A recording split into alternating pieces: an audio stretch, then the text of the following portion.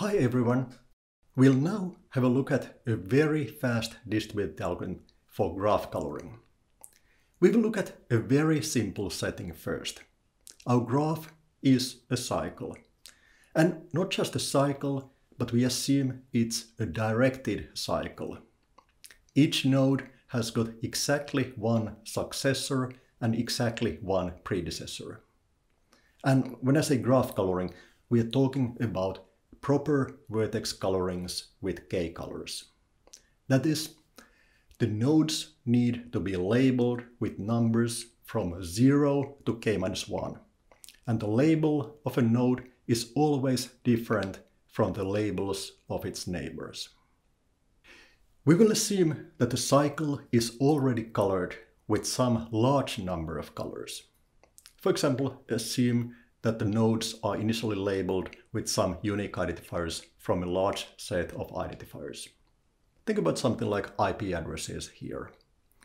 The identifiers form a proper coloring, but the number of colors is large, and we'd like to reduce the number of colors so that we would have a new coloring with a smaller number of colors. Let's say we've got already a coloring with 256 colors using numbers from 0 to 255. And we'd like to reduce the number of colors. Now, there's a simple thing that you can always do. Just eliminate colors one by one. We can, for example, eliminate color number 255. Just consider all nodes of color 255. They check what are the current colors of their two neighbors, and then they pick the smallest free color in their neighborhood. This node here can pick color 0. This node here can pick color 1. This node here can pick color 2, and so on. All nodes that had color 255 will have a new color between 0 and 2. And all other nodes kept their original colors. So all nodes have got now colors between 0 and 254. So we made progress, but only very little. We got from 256 colors to 255 colors. You could repeat this for 253 times, and eventually you'd have a coloring with only 3 colors. But this takes a lot of time, and we can do much better. If you are given a coloring with 256 colors, we can in one step reduce the number of colors to 16. Let's see how it goes. Let's look at some fragment of the cycle here.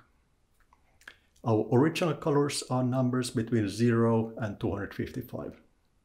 We can represent these using binary numbers with 8 bits. Nothing happened yet. We just wrote the colors in base 2. Now I'm a node somewhere in the middle of the cycle. I'll compare my own color with the color of my successor. I got 2 binary strings, and of course the binary strings are different. So there is at least 1 bit that differs. Let's find the index of the lowest bit that differs. For example, here bit number 0 is the same, and bit number 1 is the same, but bit number 2 differs. And the value of this bit is 0.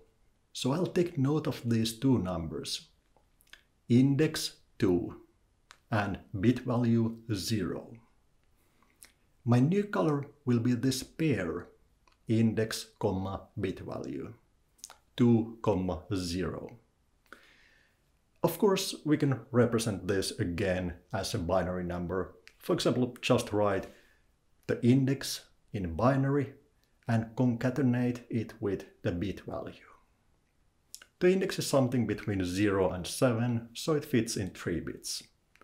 We write 2 in binary, it's 0, 1, 0, and add the bit value 0. And that's it. My new color is in binary 0, 1, 0, 0. And everyone does the same. For example, this node here will also say that bit number 2 differs from its successor. But now the value of the bit is 1, so the new color is 2, 1. Or in binary 0, 1, 0, 1. And this node here will say that bit number 6 differs. And the value of the bit is 0, so the new color is 6, 0, or in binary 1, 1, 0, 0. So we started with a coloring in which the colors were binary strings with 8 bits. And we got a new coloring in which the colors are binary strings with only 4 bits. So we started with 256 colors, and we pushed the number of colors down to 16 in just one step. Each node simply labels itself with the index and value of the first bit that differs from its successor. And the amazing thing is that if all nodes follow these simple rules, the new labels are guaranteed to form a proper coloring. My new color is always going to be different from the new color of my successor. Can you see why this is the case? How would you prove it?